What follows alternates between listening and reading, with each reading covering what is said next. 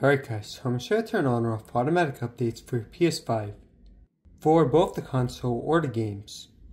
Now it's pretty simple, so first go home. Then go up to settings. Go down to system. Then system software.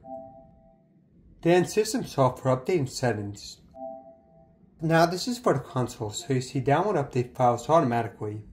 Just uncheck if you want it off. Also install update files automatically uncheck if you want both of them turned off. Next, for the games and apps, just go back. Then go down to save data in game/app settings. Go down to automatic updates. Then auto download is turned off if you want it off. And same for auto install and rest mode. Alright guys, thanks for watching, hope this helped out.